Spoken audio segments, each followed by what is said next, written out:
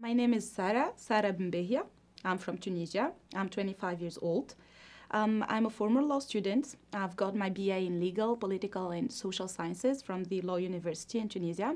And then I got specialized in the common law master, which is the American law. And I've recently defended and submitted my dissertation, so I've graduated from law school after 6 years of studies. So I will be joining a law firm in Tunisia right after this program. Other than that, I'm an activist in Tunisia. I've started activism like 3 years ago. I've joined several associations, several nonprofits after the revolution. Right after the revolution, I've started mainly as an active member in the GID Association. GID is Jeunes Indépendants Démocrates in French, meaning Youth Independent Democrats.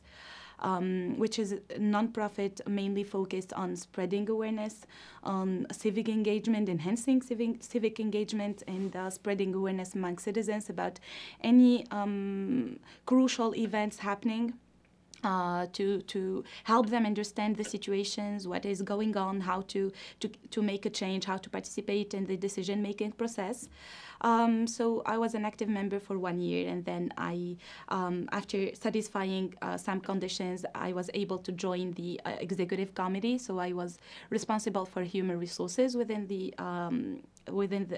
organization, and then I ran for presidency. So I'm now the president of the association.